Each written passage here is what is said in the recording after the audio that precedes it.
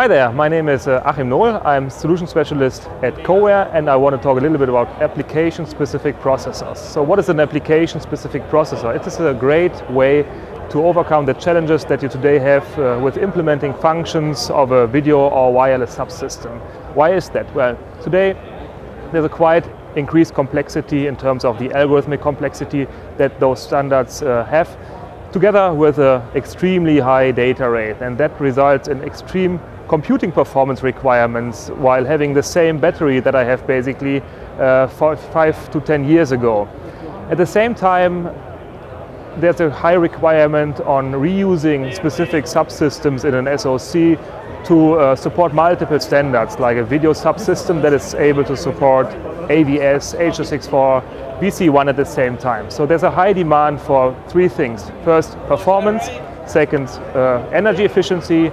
And the third one is flexibility, in order to provide a solution that can actually scale with multiple standards. Now, application-specific processors are basically a trade-off between all of those. So typically you have the choice between hardware or processors. Well, application-specific processors are in the middle, providing the flexibility and performance that you require for your design at the end. CoWare provides a technology or solution that allows our customers to implement such application-specific processors in a very efficient way using an abstract language called Lisa language. The user is able to capture the processor in a very efficient way, and from this specification he can automatically generate the RTL implementation as well as all the associated tools that require to program such a programmable accelerator application-specific processors, such as an assembler, a linker, a compiler, as well as a simulation environment.